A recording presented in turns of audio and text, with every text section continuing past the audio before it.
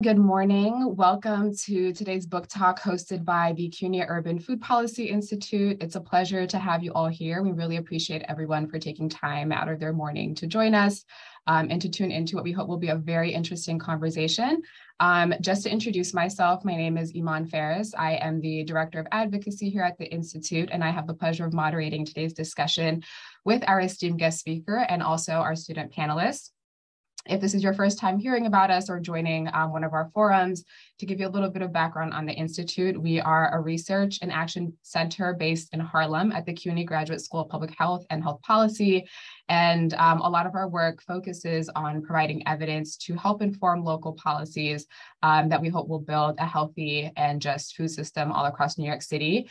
We have a number of projects that address a wide variety of food policy related issues, from how can we help improve the jobs in the food sector to how can we reduce food insecurity and everything else in between. And so as a director of advocacy, my work primarily involves working with CUNY students all across the 25 campuses to help advocate for improved campus food policies and also food environments. Over the last several months, I've had the pleasure of working with a number of students, faculty, and staff to help build our CUNY campaign for healthy food, also known as CUNY Chef. And maybe Rosita, we can drop the link to our website in the chat.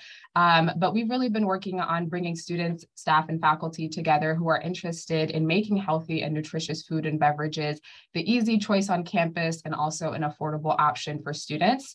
I'm happy to share that I'm joined today by two of my students, Molly, who is finishing up her first year at CUNY Law, and then also Heidi, who is graduating this semester with her MPH from the CUNY School of Public Health. They've both been working alongside, like I said, a number of other students as CUNY Chef advocates over the last 2 semesters to help raise awareness and inform the CUNY community about our own university's contracts with different junk food industries. And so there are 2 things that we've learned. One is that junk food is ubiquitous, it's everywhere, and that it's also heavily marketed. And we know this both from research, which we'll touch on today during our discussion, but also our own lived experiences.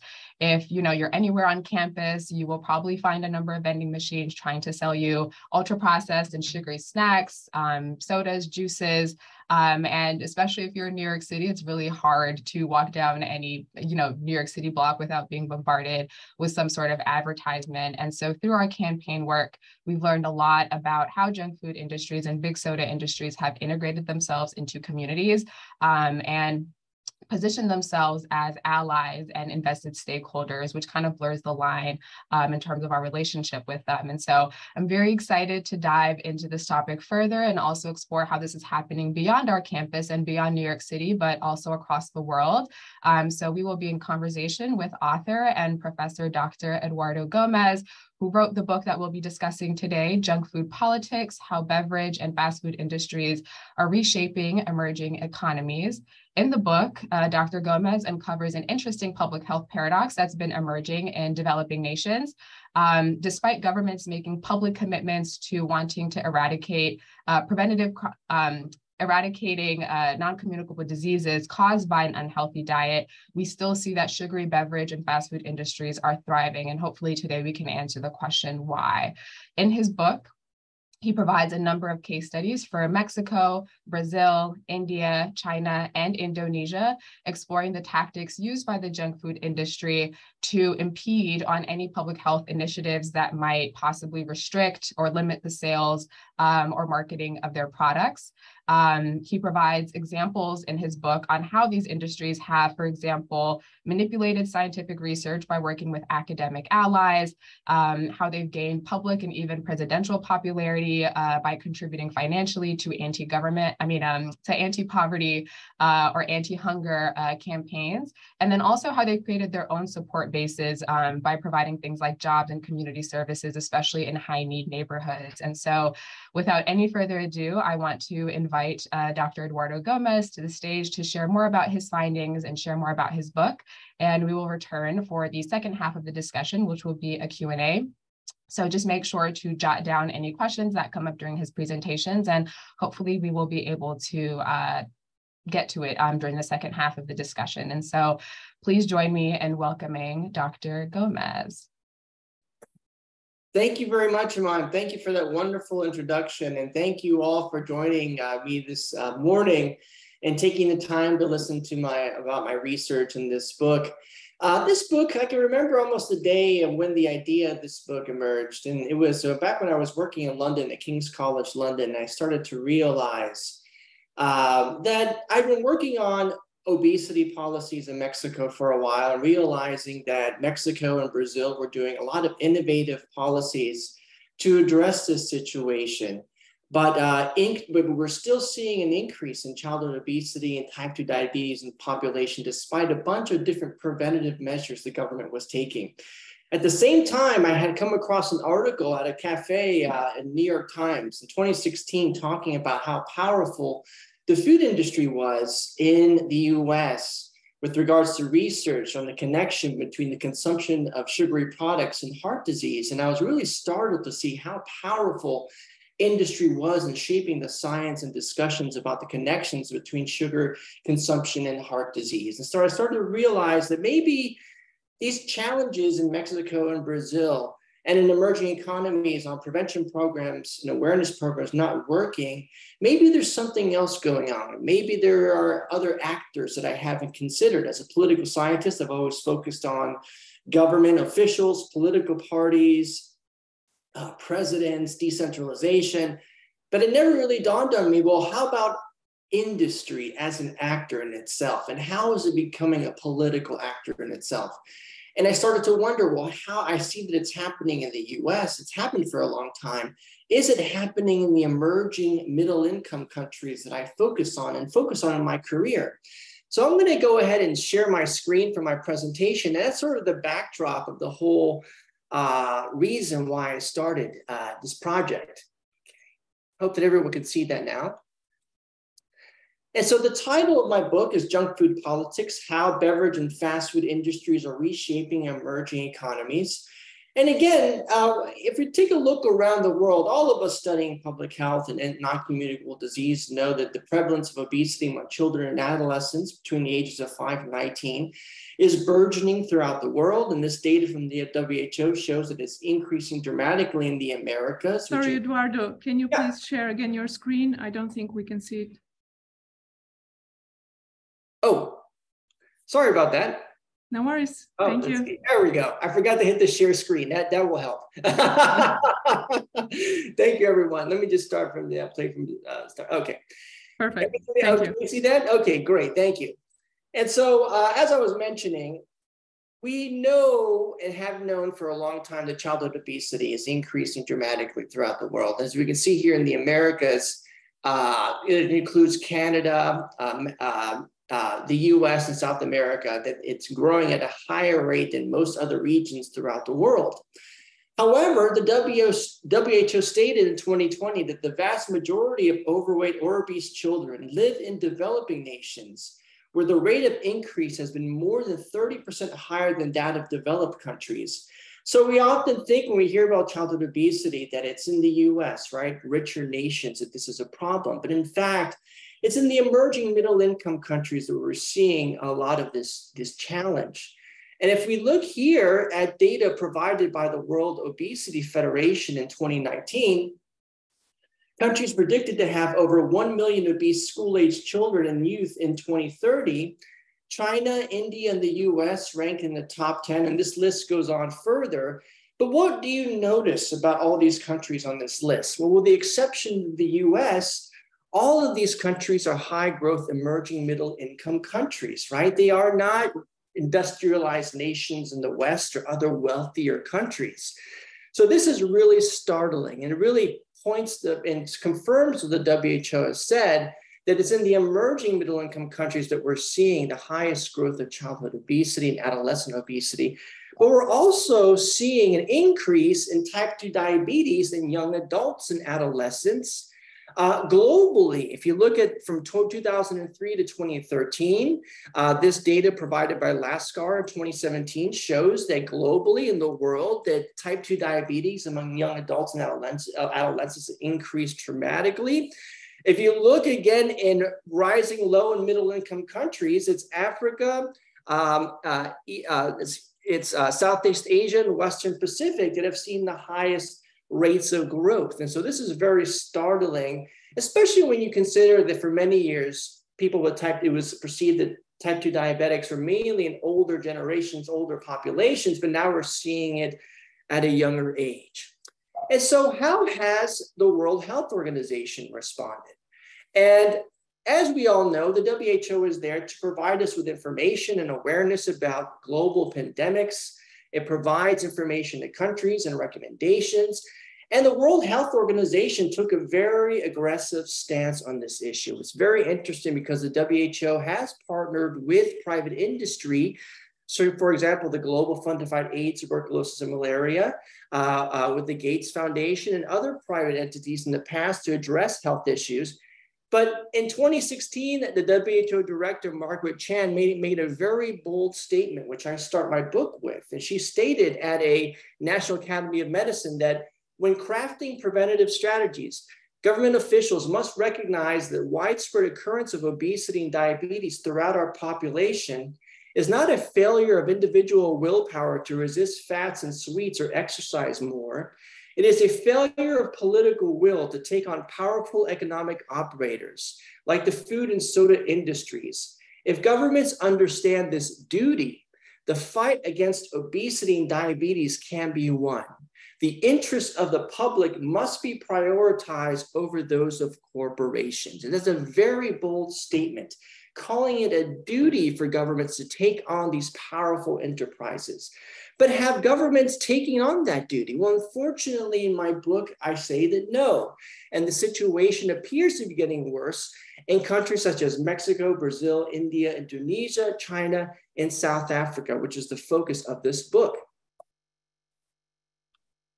So what were the research questions that motivated this book? Well, first, after the implementation of several impressive non-communicable disease and prevention policies, such as obesity public awareness campaigns by the government, and even soda taxes, why have governments not implemented effective industry regulations, such as improved food labels, advertisings, and sales restrictions?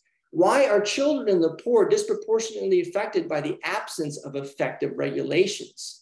And how can political science theory be combined with health policy literature to provide, understand, and explain this problem? As a political scientist, I was very much interested in what the literature on interest groups, on institutional change, how can that be integrated with the health policy literature on the commercial determinants of health? And so I was really interested in that specific issue.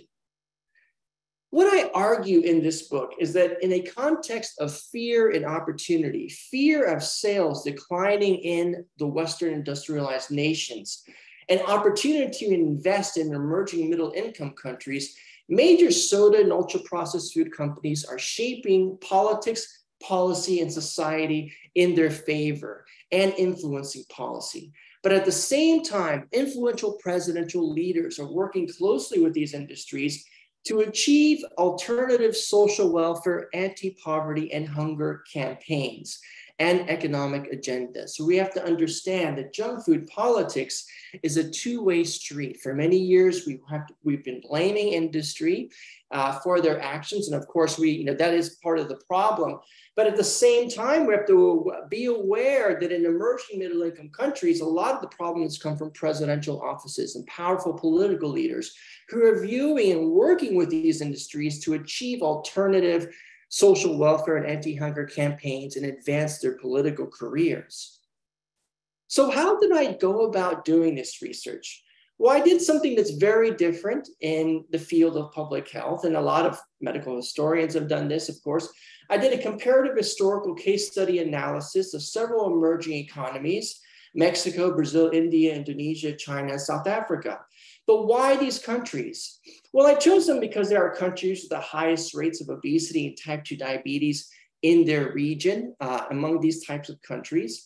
I selected for diversity and regional representation with Latin America, Asia, and Africa, and tried to get as many countries as I could. And of course, I was very sad that I couldn't include a lot of other countries, but it's very hard to go in depth on case studies, doing as many countries as possible. I also chose these countries because there was a lot of extensive public research and data on these countries. So as I always tell my students, excuse me, you always want to choose countries where there's a lot of data and evidence so you can see the different kinds of arguments. And so there was a lot of information that had been published on these countries. And that was one of the reasons why I selected them. But I also selected them to illustrate the potential utility of my analytical explanatory framework, which I'll explain in a moment. I used qualitative documents, primary and secondary literature, global health databases from the WHO, and did interviews with NGO leaders, activists, academic, and policy experts from 2019 to 2021. So what was my theoretical approach? Well, as a political scientist, I started to investigate how political science theory, commercial determinants of health literature can be integrated to provide an analytical framework that helps to explain these ongoing challenges. And this framework that I explain in the book starts with the broader historical context of fear and opportunity, where industries are fearful of losing revenue in emerging middle income countries, advanced industrialized nations, as more and more people become aware of the nutritional harm of certain foods and opportunity to invest in other countries. We then get to the independent variables, the causes, one being political action of policy partnerships of industries working with government to address obesity and diabetes, lobbying and largesse, institutional infiltration when industries find their way within government through representatives, but also restructuring society. And in this book, I emphasize how industries are engaging civil society and finding social allies through corporate social responsibility tactics, engaging in health and education campaigns and human rights campaigns and gay rights campaigns, such as seen as Brazil, as I'll talk about that later. Partnering with NGOs and academics that are like-minded, but also how this leads to a divided society with industry partnering with civil societal actors and academics, how that takes away the opportunity for activists concerned about children's health and the poor's health to work with them and create a more collective response. These activities then lead to industry legitimacy and policy influence, and ultimately the ineffectiveness or absence of NCD regulatory policy. And the intervening variable here called complementary institutions, this is when presidents strategically work with industry to achieve their alternative social welfare and political agendas. And that complements and adds to the legitimacy and influence of industry. And this analytical framework is used to really explain, hopefully more in depth, what is going on in these countries and what we can learn from them. Now, let me talk about the fear and opportunity. And there's a chapter dedicated to this topic. And we have to understand the broader historical context. So why are these industries going to the emerging economies in the first place? Why is that the focus of these companies in recent years? Well, first has to do with fear of declining sales in the US, Western Europe, fear of nutritional knowledge and awareness in the West.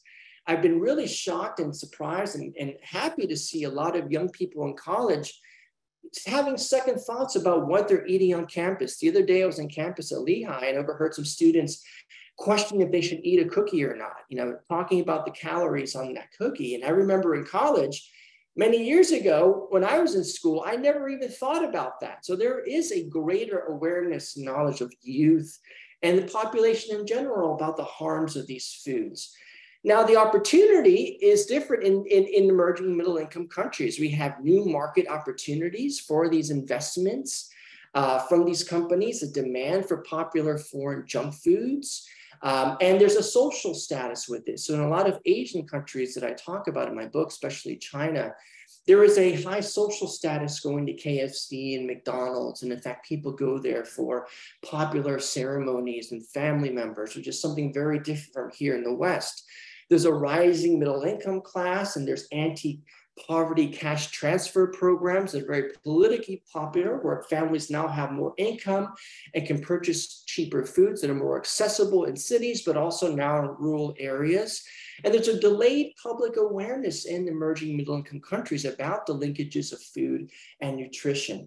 And I wanted to give an example of the opportunity and how the investment strategies We all know Coca-Cola, for example, its international investments are vast throughout the world. And not surprised for those of you that study the soda industry.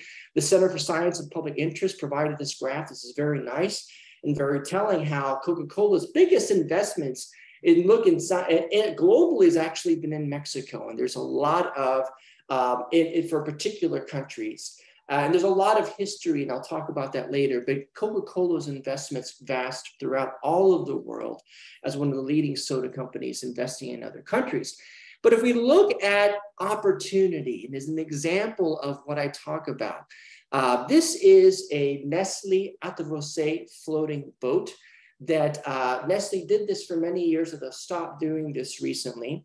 And this boat used to travel throughout the Brazilian Amazons, providing Nestle products to indigenous communities and poor communities throughout the Amazons. And so it's really shocking to see this, but not surprising. In fact, the first time I talked about this, it was on a BBC show several years ago. And the editor emailed me the next day and said, we really can't believe what you talked about. Is it really true? And I had to show evidence of this happening in Brazil. This was before Nestle stopped doing this. And this is just one example of several that I talk in the book where industries are trying to reach and find opportunity in the most rural parts of developing nations. So how have governments responded? What has been the policy response? Well, in the book, I talk about how all countries have implemented impressive prevention campaigns, informing the public about childhood obesity and diabetes. They've done a good job of monitoring obesity and diabetes and risk factors, encouraging exercise and healthy lifestyles. Some governments have created sugary beverage taxes, Mexico, India, and South Africa, but not in Indonesia, Brazil, and China. The WHO has recently stated that it's in developing countries where we're seeing national soda taxes as sort of leading the world in that endeavor. However, most have not created effective food labels, marketing, and sales regulations. Mexico and Brazil came the closest on advertising and sales regulations. But as I talk about in my book and I document, a lot of these policies have not really been enforced, especially with regards to selling these products in schools. But China, Indonesia, South Africa, and India still have no advertising and sales regulations, as we have similar in the US, and instead have relied on industry pledges and self-regulations and promises not to advertise to children. Mexico recently launched and improved food labels and adopted Chile's Black Octagon food labels, and has just recently done that. In fact, my research on Mexico stopped right about a year or two before Mexico achieved that, and I can talk a little more about that later. But no other countries that I looked at in my book have implemented this kind of innovative, improved food labels on their products. However, prevention campaigns and taxes, I argue, are not enough. We need these effective regulations on advertising, sales, and marketing. And why has this happened? And it has to do with industry's political actions, where specifically I look at policy partnerships, lobbying, and what I call institutional infiltration.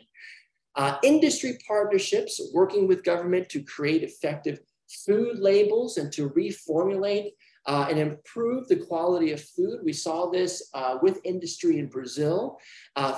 Industry has partnered with governments in India on improving food safety regulation. For example, how do we regulate the quality of food sold on streets and street vendors?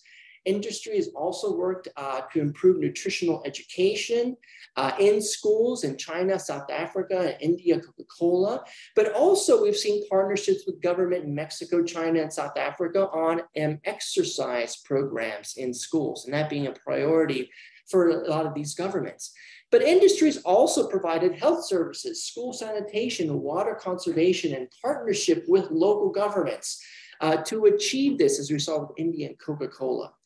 Industry representatives have also lobbied the Congress and the bureaucracy to delay legislation, regulations, either through direct lobbying or through representative industry associations. And we saw this in South Africa, Brazil, Mexico, and India, but not as much in China or Indonesia. That's not really being documented and discussed that much in these countries. But one interesting finding is what I call, and what others have called in political science, is institutional infiltration. And this is, I think, a very clandestine effort and very effective, one of the most effective strategies that these industries have. And that is by working through industry representatives that are present within health agencies to introduce their ideas and to build support.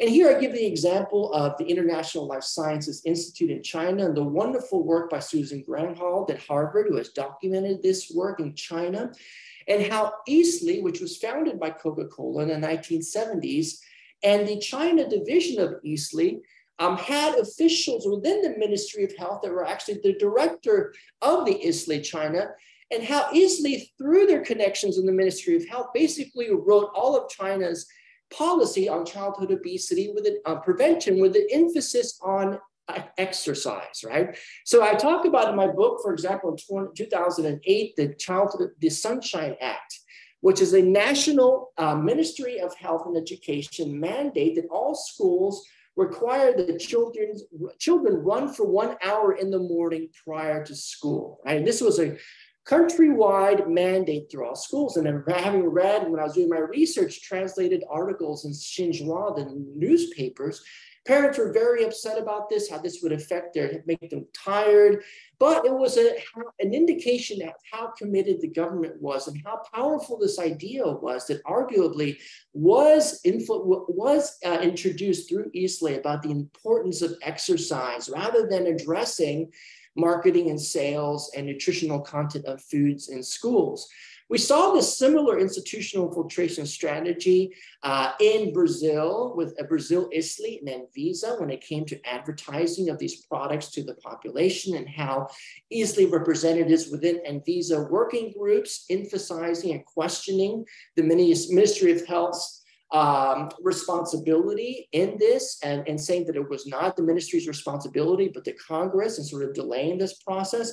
But we also saw in Mexico, the former OMENT, which was an advisory group within the government on NCD programs, which no longer exists, but it was there present for many years, where industry representatives were there trying to influence obesity policy throughout society. Now, another tactic that industry has taken that I talk about, and I think is very, very powerful, is what I call restructuring society, engaging in corporate social responsibility tactics, industry, civil societal ties, and created a divided society. And we all know all the vast literature on corporate social responsibilities that we've seen into the tobacco industry, and now we've seen in the food and beverage sector. And this has been done to increase in response to public criticisms. These activities are been done to contribute to society and increase business reputation, right? These CSR activities have been present in all the countries that I looked at in this book. In Brazil, with Nestle's employment programs for women, Coca-Cola's gay pride campaigns, as I'll talk about briefly. We saw in India as well, talk about briefly, Coca-Cola's splash bars are providing employment for women in rural areas and little places, little bars or kiosks where they can sell a shot of Coca-Cola very cheap. We saw in Indonesia, Coca-Cola providing free medical services. In South Africa, Nestle job trading with HIV/AIDS, and even Nestle providing a community nutrition awards to recognizing those that are fighting to reduce hunger and malnutrition. And all of these activities increase these industries' social and political legitimacy. But industry is also providing funding to NGOs and academic researchers. And we saw this in Mexico, Brazil, and China, and building social ties through these activities. But as I talk about in my book, and as I show with interviews from various activists, these efforts have really divided society in the sense that industries working with partnerships with academics, prestigious academics and researchers and think tanks, how that limits the number of activists or number of individuals in society that activists can work with to create a greater civic mobilization and response to these activities. And so that's sort of a challenge that I found all throughout my book. Now, here are some examples of the CSR campaigns. For example, Coca-Cola during the International LGBTQ Pride Day created a special Coca-Cola can, which for many years, Coke is a Fanta was a derogatory term used towards the gay community. And what Coca-Cola did was create a can that had Fanta, which is a soda product, within a regular Coca-Cola, and they said that Coca-Cola is a Fanta, and so what? And so it was an image in solidarity with the gay community of acceptance of the gay community, and this was a major symbol that activists used during the great Gay Pride Day in Brazil. We had India and Coca-Cola splash bars, where Coca-Cola's provided women in rural areas with these splash bars, so where you can buy a shot of Coca-Cola at a very cheap price, with the goal of empowering women and providing them with opportunities to have their own business and giving them a voice within their communities. We saw in Brazil the Nestle at the Você vendor program, which the New York Times has written and published about, where this image comes from, where women go throughout the different favelas in Brazil selling Nestle products, similar to what we saw with the floating boats in the Amazons. And through this, providing food, but also discussing social issues and health issues that families have. And through these endeavors, really providing legitimacy to families and seeing Nestle as something good in their lives. And finally, another CSR activity is South Africa's Coca-Cola's Project Last Mile, which builds on Coca-Cola's expertise in supply and cold chain technology and their technology in reaching rural areas. And that's something that we've seen a lot in Africa happen. At the same time, in my book, I talk about that while industries have done a lot, obviously, and they sort of contributed to the problem, another area are political institutions, specifically presidents and what I call complementary institutions. They are also part of the problem, right? They're also contributing to this challenge. And I look at three different things. I look at presidents' historic connections with industry and how this provides industry with access to policymakers and support. So I talk about the case of Mexico and President Vicente Fox as a former Coca-Cola director prior to becoming president. And of course, it opened a lot of doors for Coca-Cola while President Fox was in office. I talk about the current president in South Africa, Cyril Ramaphosa, who was in government, left government for a long period of time, started his own consulting firm and actually started to invest in McDonald's and even owns a Coca-Cola bottling plant, and how this connection has sort of allowed industry, is sort of in many ways allowed to have some influence within government, has sort of limited policies. But also another issue that I talk about a lot is presidents using industry to achieve alternative social welfare and economic goals. And so I talk, for example, with the case of Brazil, with the current president Lula, who was a president for two administrations in the past. Then we had the Bolsonaro administration. Lula has now come back in office. And Lula has always been committed to fighting poverty and hunger, and created a very powerful and influential program called Zero Fome, which eradicates hunger all throughout Brazil. And this Zero Fome was a broader umbrella program that focused on eradicating hunger and providing job opportunities and income. And under this Zero Fome initiative, we had the Bolsa Familia program, that is a cash transfer program that provides money to families in exchange for their children getting vaccinations and going to schools. Well, Nestle was a big partner in helping Lula achieve this Zero Fome endeavor. In fact, the government under Lula provided Zero Fome Hunger Program Partnership Certificate to Nestle. And Nestle was the first one in receiving this recognition of helping Lula achieve this Zero Fome endeavor. In India, Prime Minister Narendra Modi's partnership with Nestle to support farmers and agricultural production. And also in South Africa, Ramaphosa has worked closely with industry to provide jobs and economic growth. We also saw this in China and Indonesia as well.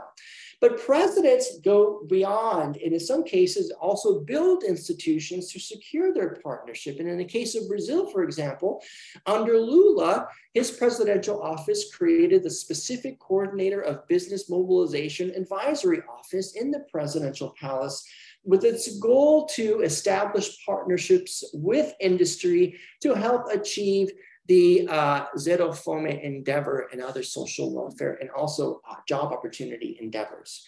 But what didn't help, of course, is a lot of the social imaging where presidents in these countries have gone in public to demonstrate their partnership with these companies. And you can see here, this image taken by Taylor in 2018 with Mexico's Vicente Fox enjoying a fresh Coca-Cola beverage in public.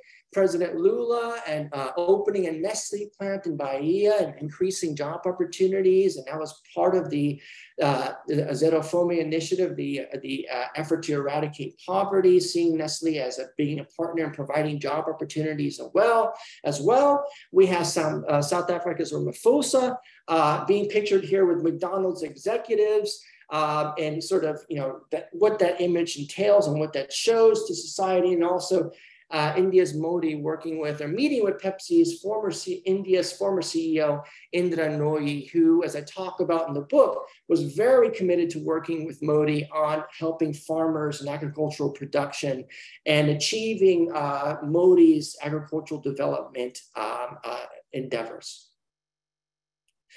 I also want to talk about the role of civil society in these emerging middle-income countries. Here in the US, we have students, we have activists working on childhood obesity, on nutrition, but we have to remember that this is very new in a lot of emerging and middle-income countries, right? The social movement of defense of children and the poor's health is new, especially with respect to obesity and type 2 diabetes. And there are, of course, exceptions. Brazil and Mexico has done wonders in terms of more recent years, 10 to 15 years, and having activists that are very committed to this endeavor and ensuring awareness and information. But NGOs, activists, and researchers in India, China, Indonesia, South Africa, they don't have as much financial support and capacity and political support. And their effort to raise awareness of these issues is very new. And so there's a great disparity across the world in terms of history of activism, but also resources and political support. We have to keep that in mind. Civil society is gradually finding the support that they need, mainly from international partners. And one great example is the Bloomberg Foundation, who has provided a lot of support in Mexico to help activists raise awareness about the importance of soda taxes. And that's one example of what foundations can do to support the work of nutrition activists in other countries. And we certainly need a lot more international domestic support for activists in these countries. But let me conclude with some major bullet points. First, a political science approach to the commercial determinants of health can provide an alternative explanations to ongoing power and influence of junk food industry. So what I did in this book is, this is an academic book that really starts with, has a lot of theory and about interest groups and institutions and corporate social responsibility. And my goal was to provide a framework that can illustrate the benefits of political science and its merger with the commercial determinants of health literature to provide new questions that can guide our ability to explain in more depth what's happening in these emerging middle-income countries. And so my hope is that other social scientists will engage in the similar kind of research to explain these issues in these countries. But I also want to emphasize that junk food politics is a two-way street. And so while we're quick to blame industry and of course all the tactics that they do, we often have to remember that government is also to blame. That presidents and their ambitions are often causing more harm by partnering with these major industries to achieve alternative social welfare objectives. And while their intentions may be good, they don't realize the broader legitimacy that these partnerships give with industry and how it's contributing to the problem. And that is why I talk about at the end how leadership is very, very important in these emerging middle-income countries.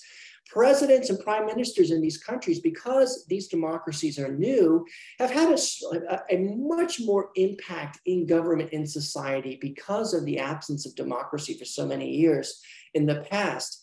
And so presidents are seen as major leaders, have a lot of influence in agenda setting, and they cannot afford to partner with major industries because this provides industry legitimacy and de-incentivizes regulation, right? Regulation of these advertising and sales policies. In addition to political and policy manipulation, industries are also dividing society and hampering its ability to mobilize in opposition to industry and influence policy. So we have to really question how these corporate social responsibility activities, how industry's partnership with academics, and sponsoring different nutritional conferences, which still, unfortunately, is happening in other countries, and how that's hampering civil society's ability to mobilize, and how activists can't find other partners to align with in response to these industry activities. And finally, governments need to view taking on the power of industries, achieving what WTO Director Chan said as a call to duty, and imposing regulatory policies as a means to bolstering their international reputation and health. We saw this with HIV/AIDS, as I talked about in my previous book, Geopolitics and Health. Countries can benefit by introducing innovations in HIV/AIDS policy, showing the world that they are committed to eradicating AIDS and have the ability and the commitment to do so. Now they have an opportunity, these emerging economies, to show the world that they are politically committed to their children and the poor and protecting them from foods that are harmful to their health. And a sign of a truly emerging economy is one that is placing and prioritizing the health of their most vulnerable populations and using policy innovations in regulations to show how committed they are. And I'm hoping in the future that these industries will begin to realize that, that this is important globally, and they can have an opportunity to show the world what they are doing to achieve this, as several countries did with HIV/AIDS in the past. So that is my book in a snapshot. And as someone that works a lot in history of health and all the details, I'm always sad that I can't go into all of the juicy details and case studies of these in this book. But I hope that for those of you that bought the book are reading through the case studies and all the details that I have in there. And I really appreciate the time that you spent today listening to the book, and I look forward to discussing with you and answering some questions. Sure. Thank you. Yes, Iman? Yes. Should I stop the share screen now? Yes, please. I think you can. Okay. Mm-hmm. So thank you so much, Dr. Eduardo Gómez, for that insightful overview of your book. Now we're going to turn it over to the Q&A portion of our discussion. And I was hoping that I would start off with one question, and I would pass it along to my student panelists, Heidi and then Molly. So I want to kind of bring back two things that you mentioned in your presentation. One, which you just mentioned, like junk food politics is a two-way street. And then also the quote of WHO Dr. Chan, the interests of the public must be prioritized over those of corporations. And so in the book, you talk a lot, and in your presentation too, you kind of stated how junk food industries have tried to position themselves as allies of the government, how they're also interested in safeguarding vulnerable populations' health. They want to be a part of the solution, essentially. But obviously we know that they have an underlying agenda, whether that's, number one, to prevent further regulation that might happen in terms of like restricting the sales of their products, or to also redirect attention and put blame somewhere else. An example that you gave in the book that stood out to me was people need to exercise more. And you mentioned that with the mandate in China. And so I think we can all agree that the industry's goal is not altruistic altogether. However, I also want to pose the question, and in what you said, junk food politics is a two-way street. Can we trust that the government is 100% altruistic and has the interests of its people as a top priority? And like in this quote, putting the interests of the people over corporations. And I asked that because in the case study on Mexico, I thought it was really interesting that they were the first country to pass a national soda tax and the snack tax that was passed in 2014, and that it was successful because it was kind of sold in this national fiscal package. It was more of a broader economic package rather than focusing on the public health aspect of it. And in addition to the soda tax, there were other preventative measures that you also talked about, laws that prohibited junk food advertising on TV, especially during the hours that children watch television, requiring companies to put food labels, setting nutritional standards in schools that would help eliminate the sales of ultra-processed foods. However, which you kind of also mentioned in your presentation, when they were doing the evaluation of how effective these regulations were, we found that a lot of them were actually not being monitored or enforced, especially the ones with the nutritional standards in the schools. And so that kind of forced me to ask the question, but even though the other regulations weren't being heavily enforced, the soda taxes were. That was being implemented. The government collected a ton of revenue through that. And so that kind of just made me question, how invested is the government actually in a comprehensive preventative approach to reducing non-communicable diseases and protecting the health of vulnerable populations? Or do they, similar to the junk food industry, see this as an opportunity to also raise revenue? And, was that a pattern that you noticed in your other case studies where they're coming out with all these regulations and solutions, but it's really only the soda tax that's being effectively implemented? Wonderful. Well, thank you so much, Iman. That's a great question. And we have to look at the comprehensive, right? All of the policies. I think that's a very good question, because we have to remember that the soda tax is one possible solution. We have to look at regulations. We have to look at enforcement of regulations and why that's not happening. And that really is telling something about the commitment of government, right? In the case of Mexico, it was very challenging because what happened in Peña Nieto was a divided government. And Peña Nieto was sort of had a coalition that to work with it, right? So I believe that there were mixed motives, right? On one hand, there certainly was the economic motive of the tax, which we saw in other countries. And also, not only, but also there was a gradual interest in health. And he was also very much interested in the health issue. But the political feasibility of getting the tax passed was really, the only feasible way was really to market it as an economic issue rather than a health issue, and to really dovetail it with the broader fiscal reforms that were happening at the time. So while one could argue there's mixed motives, while one could argue certainly there was an economic incentive in using that funding to also invest in schools and water fountains, there was also an interest in health. In fact, Peña Nieto went in public and in the news talking about the obesity problem later on in his administration, and talking about how Mexicans need to change their culture and their diet. And so there was sort of a mixed motive, but as you stated, and I explained in the book, there was very little political will, right? There was very little political will in enforcement of these policies in schools, of creating institutions that monitor if schools are adhering to the national policies about selling and providing nutritious foods. And so that does tell us that the political will and commitment was lagging under the Peña Nieto administration.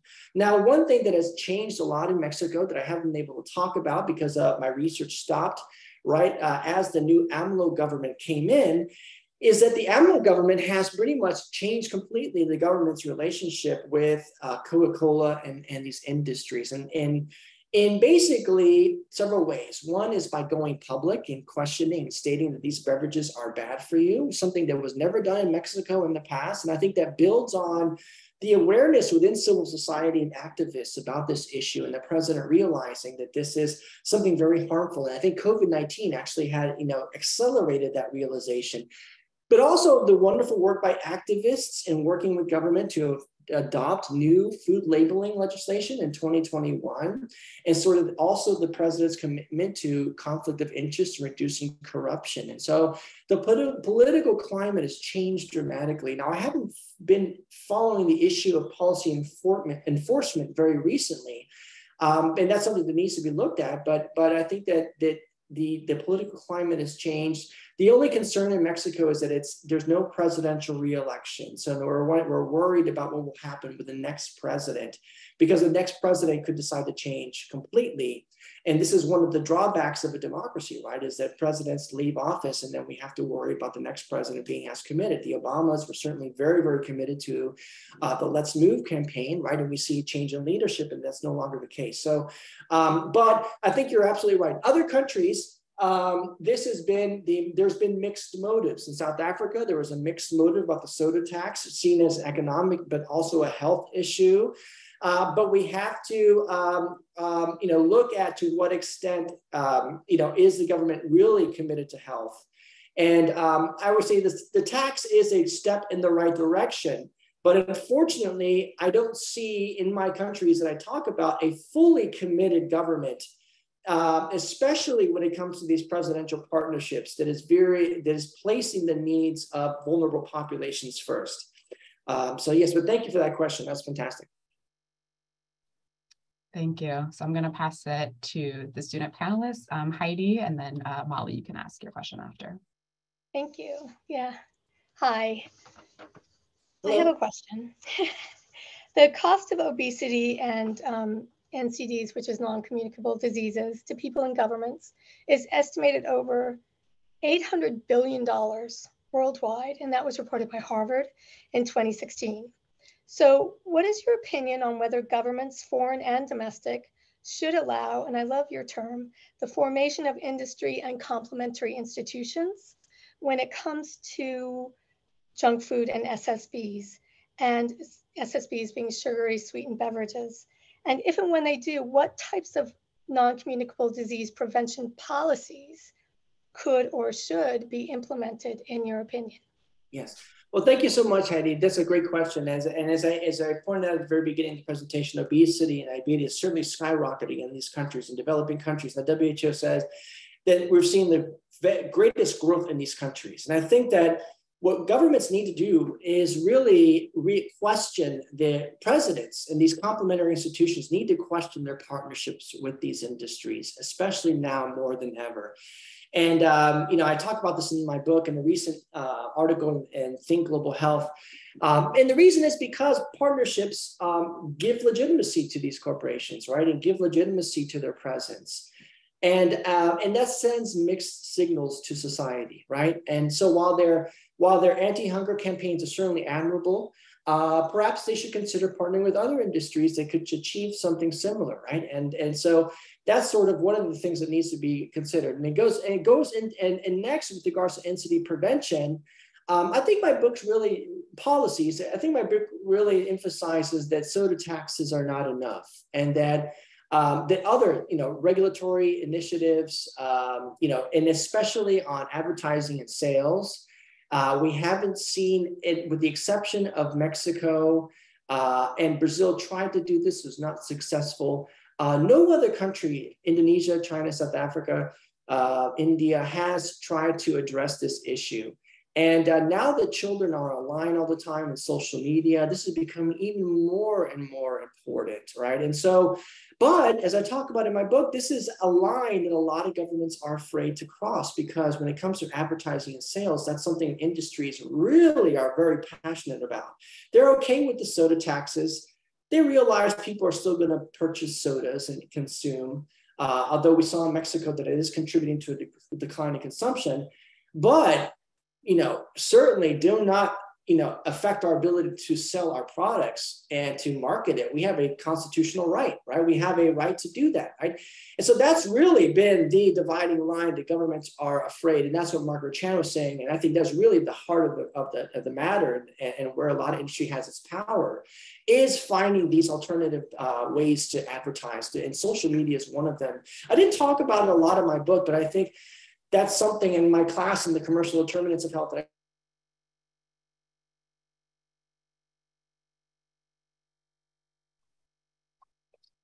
Dr. Gómez, your screen has frozen. I don't know if you can hear me. Is that the same thing on your end, Heidi and Molly? Okay, cool.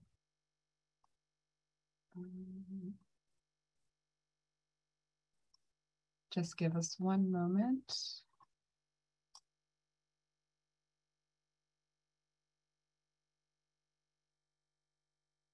Yeah, I think Dr. Gómez will rejoin. He alerted us that his connection is intermittent sometime. So please bear with us a few moments. Thank you.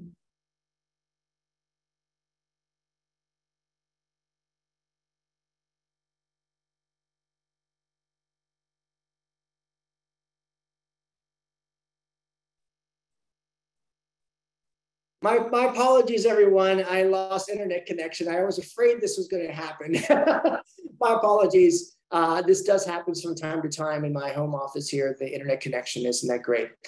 And so what I was saying is that we really comprehensive, Heidi, going to your question, Heidi, there needs to be a comprehensive approach. And this goes back to Iman's question on introducing these innovations or regulations with regards to NCDs, and the soda taxes are not the only answer. Thank you. Thank you. Thank you again so much for your time. I think similar to everyone here, something that's been in the front of my brain as I was reading the book and as you've been speaking is just the utter effectiveness of the social influence and marketing that these companies are doing. Particularly, like personally right now, my school does not have any food options on campus other than vending machines, but my undergraduate journey at University of Texas, we had a Wendy's on campus, and it was attached to a dorm, and it was the highest profiting Wendy's in the United States. And probably still is, because of course this is like the cheap food option. It's open till 4 a.m. for students. I'm just thinking about if we even propose trying to take that away, students would really be upset. And I think also, as we've been talking about soda taxes, I know years ago, New York introduced a soda tax for a little bit. And again, growing up in Texas, I remember hearing about it and everybody around me was enraged on behalf of New York City, even that's not even, that it wasn't even directly affecting us. So kind of in the same vein, I was wondering how, since most of these major companies are American or just from a westernized country, like Coca-Cola, Pepsi, Nestle, everything we've been talking about, I wanted to know what responsibilities or opportunities you see politicians or lawmakers from these Western countries where these major companies originated versus politicians from other countries that are being affected by these companies. Yes, that's a great question, Molly. It's sort of the moral, sort of the obligation, right, of the U.S. and helping other countries, and I think that that's something that I really didn't think about in my book, and really and I didn't address, and I think it's a very great question. The argument that a lot of these companies are coming from the U.S. and the West, not only the U.S. but also Italy and other Western industrialized nations.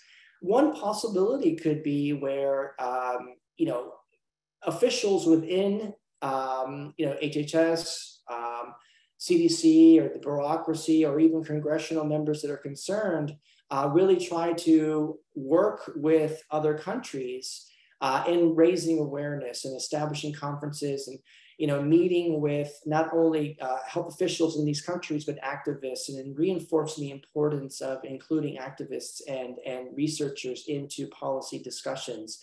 I think it is important that the US and other countries show leadership in trying to work with other countries in doing that. We have foundations that are starting to do that work and learning from other countries, the Robert Wood Foundation, for example, learning from other countries and their program. But I do believe there needs to be more. Now, you have to remember too that under previous administrations and conservative administrations, that the food lobby interests in the U.S. have been extremely powerful. And I remember with the WHO and the global dietary guidelines, under the Bush administration, industry was very much opposed to any kind of regulations of the industry and soda taxes. And so there's always been a very strong connection between industry and having government officials argue against international guidelines and recommendations. But that doesn't mean that there aren't officials within our government and congressional members that are very passionate about this topic. And so I think it would be a good idea to sort of mobilize them and to work with these countries where progress is being made. In the Americas, Mexico and Chile are now the leaders in addressing this issue. And Chile has a Senate that is fully committed to this issue. And I think that the US senators and congressional members that are interested and health officials could work with them and raising more awareness about this in their countries, but also working with other countries in Latin America and other countries to raise awareness. So I think it's a very interesting and very important point. The U.S. is interested in learning from other countries, but I think that we do need make more of an effort to work with other countries too. And of course, the problem is that we're not a great example in our own country. That's the big problem, right? And I think that, that's another whole issue. And it really does not give us legitimacy and credibility going to another country and saying, you need to do this and this in advertising and sales, and nothing's being done here, right? Or even in national taxes, nothing is not happening. But that doesn't mean that our government can't try to raise awareness about the needs of these policies in other countries. So, but thank you, Molly. That was a great question. Thank you.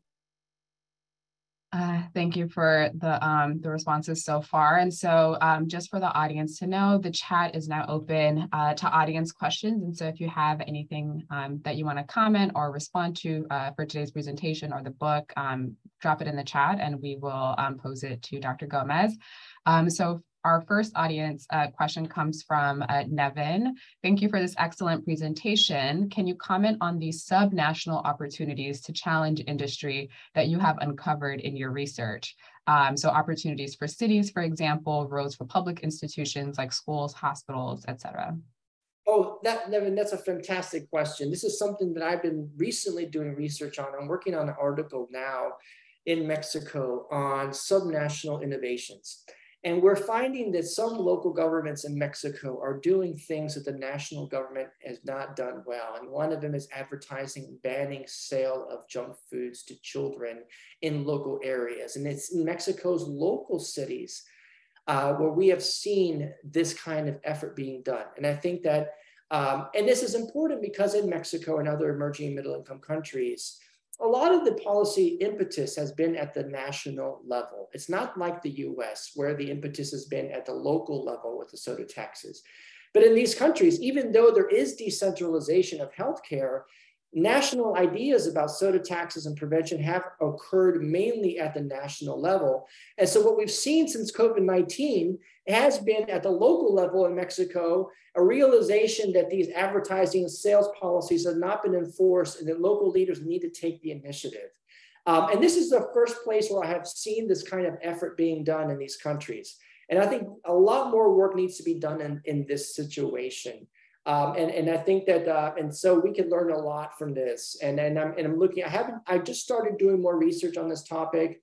It's very limited because the cities that have done this in Mexico are small, and I'll need to go there to do this work. But I think that that's a great point. We need to look at subnational innovations and how activists are working with them and government officials in these specific localities. But I think it is a response to the ineffectiveness of advertising and sales regulations at the national level.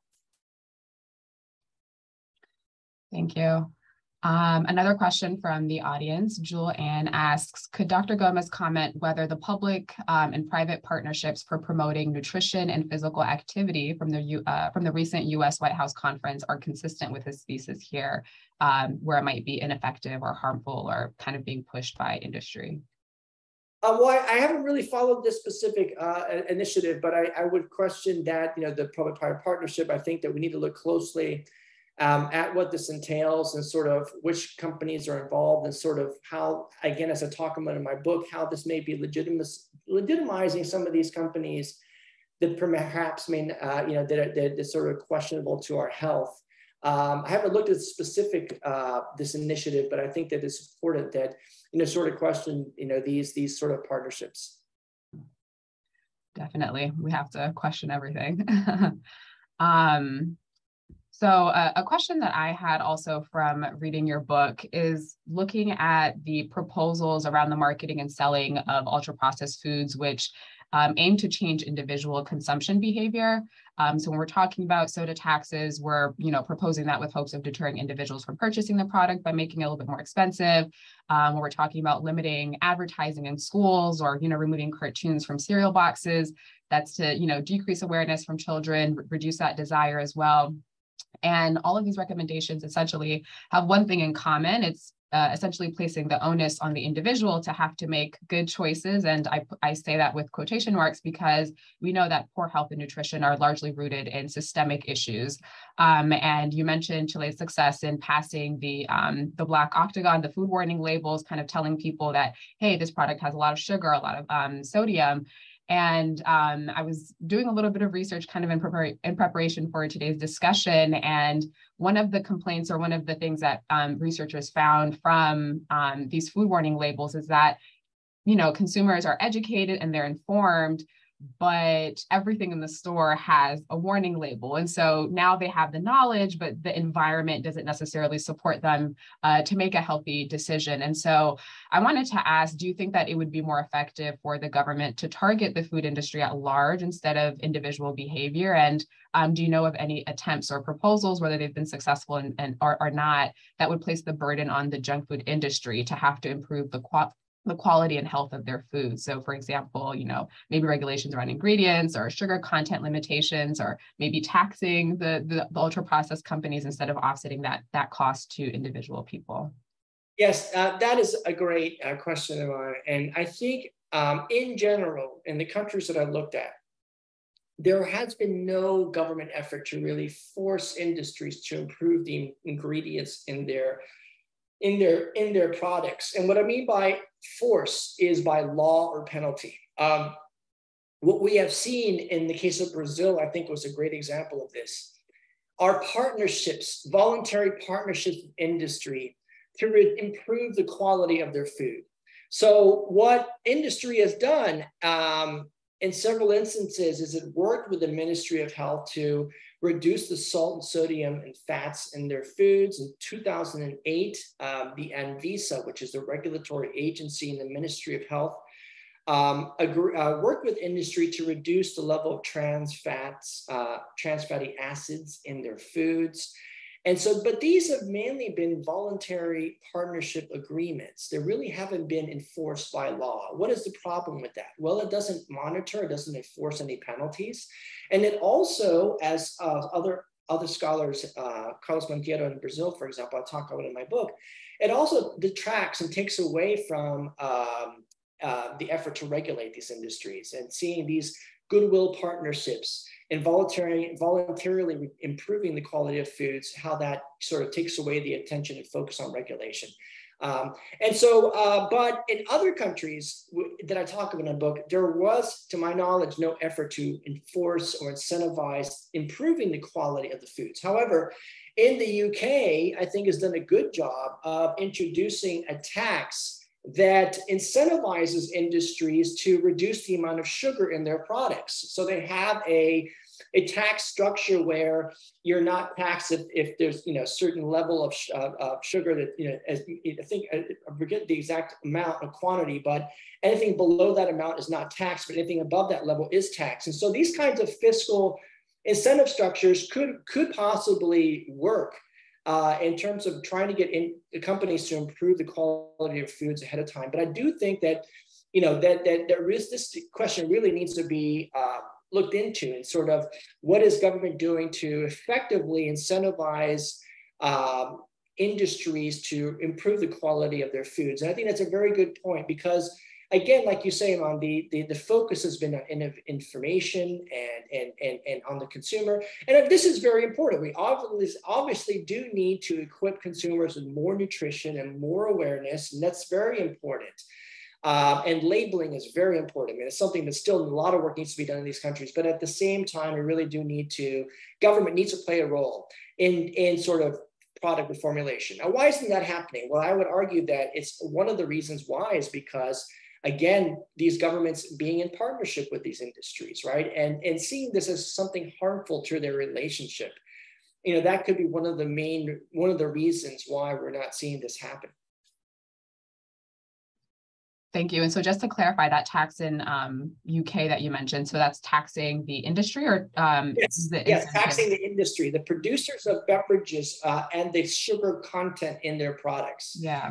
If it's above a certain threshold, then they start paying a tax. If it's not, then they don't. And so some studies have, we talked about this in my class in the course of determinants, that's sort of led to competition between some beverages on sort of reducing the sugary content of their beverages. And that's one model that could possibly work. Yeah, that's definitely interesting. I haven't heard of that. So that's definitely something to consider. So I will pass it along to Heidi to ask one of her questions now. Hi, this is just one of my follow-up comments to that. It was great information. But there's actually a bill that's being considered in Albany, which kind of mirrors what you said. It is a bill to, I don't know where it is in the process. As you know, a lot of these things kind of sit there for years, which this one has. So it's a process whereby they would tax distributors of soda above a certain sugar level, which I think is interesting, and how it parallels what you just spoke of. I'm wondering if this particular senator, maybe someone took a class of yours or is very astute. But I think there is hope, but the issue with the United States, as you know, is there's federal and then there's state by state by state. So how would that just impact us here in New York? You know, these things are very convoluted, and then the relationships are very convoluted with people lobbying. We have a huge lobby, obviously, lobbying probably against that. So, yeah. Where was that, Heidi, that you mentioned? Where was that initiative, that idea being proposed, the bill? It's in Albany, so New York. In Albany. Yeah. One of our senators, I forget his name, but I'm signed up for all of his alerts, is sponsoring that bill. Well, as like you mentioned, Heidi, this is a problem with the U.S. is federalism, right? And in sort of the states, as we saw in California, with now the reversal of the tax effort in California, right? And recently, and sort of the states being so different politically in innovation. In New York, we've seen a lot of ideas. We've seen the food labeling, we've seen the menuing, right? We see all these innovations, but the problem is federalism. Not every state wants to do that, and so what's interesting in these emerging countries, middle-income countries, like I mentioned, it's a national level initiative. It's only now recently being a subnational, and it's because of the failures of the national level initiative. But no, we're looking forward to following up and seeing, taxing distributors, and of course, industry's main argument on taxation is that it's going to affect their business, right, and employment. But as we saw the arguments about that in the Philly tax, that really not necessarily happen. The employment in the beverage industry continued, and the economy in general continued. There was not that impact, but that's one of the arguments that industry often makes. But it's good to see that there are different kinds of innovative ideas that are happening. And I can only hope that other states really start to follow up. Molly? Yeah, something else I've been thinking about is, as you mentioned, a lot of these companies advocate through creating job opportunities in areas that really need that additional economic flow. So how do you recommend for either policymakers or just advocates at the ground level to reframe that issue, to separate these health concerns from job security? Like how do you suggest that we take away this economic concern and maybe tie it into a different issue, or just separating it from these health outcomes? Well, I think that, one thing that advocates can do is certainly increase awareness about what the intentions of these industries may be. And one of the challenges, of course, is that in these low and middle income countries where unemployment is so high, all right, activists have a hard time really emphasizing or questioning if it's good to be working with, certain industries, Nestle or other countries, or Coke, and sort of the employment opportunities. And so, but I think that what activists need to do and researchers need to do is sort of to raise awareness about this issue, and raise awareness about, is it a good idea to be doing this? What messages is it giving? But this is the challenge. This is the problem, Molly, is that governments are relying on this employment. Individuals are relying on employment, and these industries are doing a really great job of providing these opportunities. And how do we separate that, from, and how do we from the health impact? I mean, it's a very challenging issue in these kind of contexts. But I think that just increasing awareness and just research and advocacy and sort of, questioning the motives of what these industries are doing can sort of help. I think to also kind of build on that, and also Heidi's comment earlier, right now also in New York State, they're trying to pass a bill building a nutritional standard for New York State agencies. So any public agencies that are receiving government funding, kind of creating a nutritional standard of what food should be offered on, on campus or in those buildings. And that bill would also affect CUNY and SUNY schools. And a part of the original bill, there was kind of like a clause that they wanted to include about not allowing universities to go into pouring rights contracts. And essentially for the bill to kind of move on, people lobbied against that, and that part had to be removed essentially. And so thinking about Pepsi also has headquarters in New York State, they provide a lot of jobs. And so there's probably a lot of lobbying that's also happening on that end. And so it was really interesting kind of just reading your book and seeing what's happening in other countries and being able to draw parallels about what's happening in New York City, New York State, but also, on CUNY's campuses. And so, we're a campus, we're also comparing countries, but CUNY has a huge population. There's at least, close to 500,000 if we're talking about students, faculty, and staff. And that's a little city of its own. And so kind of just talking a little bit about what's happening on our campus. The pouring rights contract was signed about 10 years ago. It's coming up for it's expiring. So we wanted to kind of get people's input in terms of, what should be sold in CUNY's cafeterias? How can we have students kind of be involved in that decision making? And, when you describe the political and social tactics that industries use in these countries, we can see some of the parallels about what's happening on our campus. And so, the financial incentives is a very strong one. So part of the contract, there was a $21 million sponsorship that was built in over the course of 10 years. Pepsi is offering funding to support sustainable activities, to support health and wellness activities on campus. They're partnering also with students to kind of provide resources for like student clubs and activities, the athletic fund, as well as something that they've been funding. And so what are some things, so over the last 2 semesters, we've been trying to advocate for better campus options for students. And, it's been difficult because there's a lot of things tied up into it. CUNY benefits from the money, especially right now with a lot of like budget cuts that are happening. So it can be hard sometimes to convince people that this might not be the best option for students, or that we're limiting student choices. So what lessons can we learn from activists abroad that have been, trying to petition for more of these like preventative regulations that are happening? How can we take some of those lessons and successes abroad and kind of apply it here to our own community?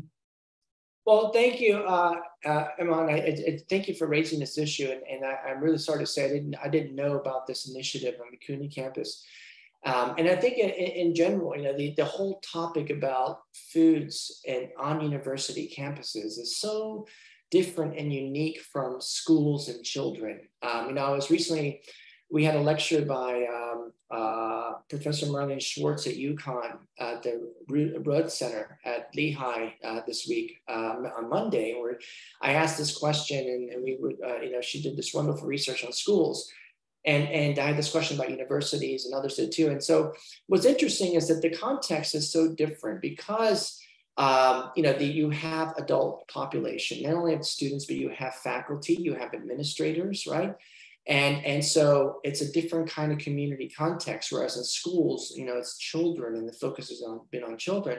And I really haven't seen a lot of research done on comparing university campuses and regulations to schools and children. And I think that's something that we really need to think more about. In terms of what lessons that activists, now in the book, and I have to mention, when I did the research, I really did not see anything about universities in these countries. There was one case in Brazil that I talked about and I found in my research where the University of Brasilia partnered with, I believe it was Coca-Cola, on wellness and exercise at the university in Brasilia. And that was the only example of where I found a public-private partnership at the university level. A lot of the focus has been on schools and children. And I think, but to get to your question about what tactics, what was interesting in my research is that while activism is new in this topic, the activism has really been focused on awareness of importance of soda taxes, awareness of importance of nutrition and exercise, and very few examples of activists drawing attention to industry tactics. In Mexico, I think they did a great job of doing that, and Brazil has done a great job of doing that and highlighting, for example, how industry tried to interfere with congressional consensus building on the food labels.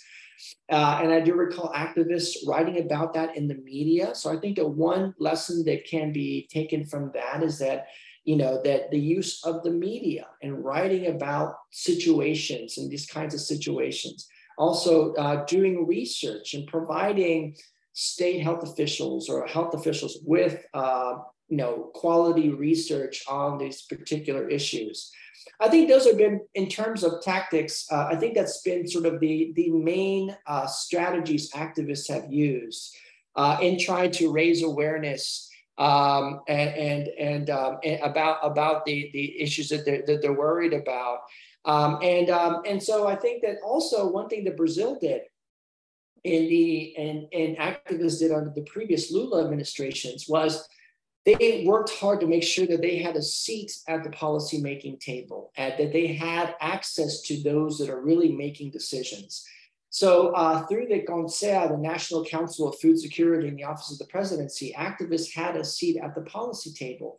This was eliminated under the conservative Bolsonaro administration.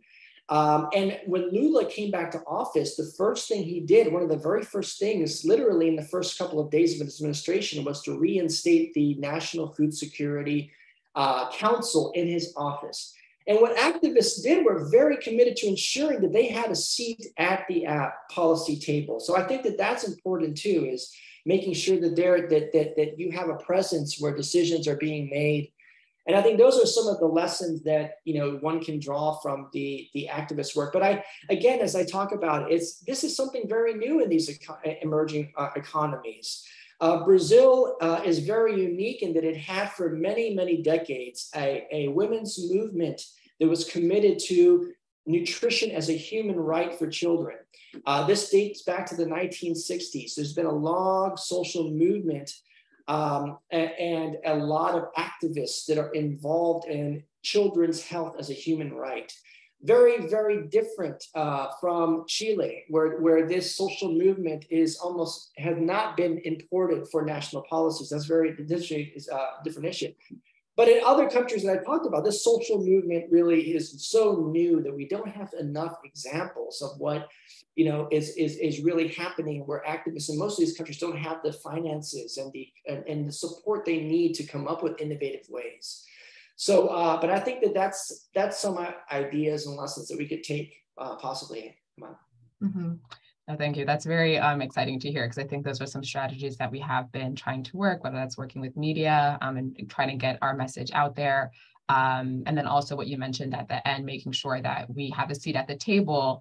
And that's kind of one of the recommendations that we propose, is having students, faculty, and staff a part of that decision making, and also having voting power, because sometimes, these committees are kind of created more on like a superficial level, where we provide like advice and research, but might not have any voting power. And that's really where the decision power kind of lies. And so thank you for that. I think we have time for one more question. Heidi, if you have one, or should we take one from the audience? I think we've covered all of my questions, honestly. Thank you so much for asking. Okay. Awesome. So we have one question that just came in from Efrain. Thank you for the insightful webinar, Dr. Gómez. Humans are guided by self-interest for economic surplus, and thus design systems with imperfections and aim to shape the markets of law, regulation, and politics. How can we avoid regulatory capture by industry? This is a very important point. Regulatory capture, conflict of interest. As I talk about in my book, this is something that really is not been addressed in a lot of these countries. Brazil has recently done a really good job, and activists and researchers, in sort of highlighting and prohibiting any kind of industry capture of nutrition associations, nutrition research, and realizing that, of course, is conflict of interest. But I really have not found a government commitment in all these countries to regulate and monitor conflict of interest and to avoid that within government. I think the AMLO new administration is certainly committed to avoiding conflict of interest and anti-corruption. But this is something that's very new in these countries. I mean, this is something that has not really been addressed, is the ethics and the monitoring and the regulations of ensuring that there is no industry-funded research that is skewing the data and the science, and to limit and to prohibit this kind of activity. But also regulatory capture entails industry capturing bureaucrats and interests, right? And I think the case of China really shows how dramatic that can be, with Inslee's infiltration into the Ministry of Health, and sort of what needs to be done to avoid these issues. And of course, it becomes very complicated in a non-democratic state. So, these issues are very, very important. Understanding what regulatory capture is, understanding the different kinds of regulatory capture, not only working with having officials and representation within the bureaucracy, but also, any kinds of largesse, bribes, but also funding research. These are all different kinds of regulatory capture that really need to be avoided and regulated. But it's just not really something that's been focused enough in these emerging markets. Thank you. So we have about a minute left. I just kind of want to open it up to you, Dr. Gómez, if there's any last words that you want to say before we wrap up, any calls to action. Well, thank you so much, Iman. I just want to thank everyone for taking the time today. And I hope that my different perspective on political science and health has been insightful and help us raise new questions. And I really would just like to emphasize to everyone that for those of us in public health and political science, that we really need to think of how we can ask new questions about this complex issue, and to really focus on sort of looking at all these policies and the role of government and civil society. I think that this is something that's very, very important. And I just want to thank all of you for being interested in this approach. And I want to thank CUNY and your center for giving me this wonderful opportunity today. And I'm happy to follow up with any further questions anyone may have. And thank you so much, Iman and Heidi and Molly, for all of these wonderful questions today. And look forward to future conversations.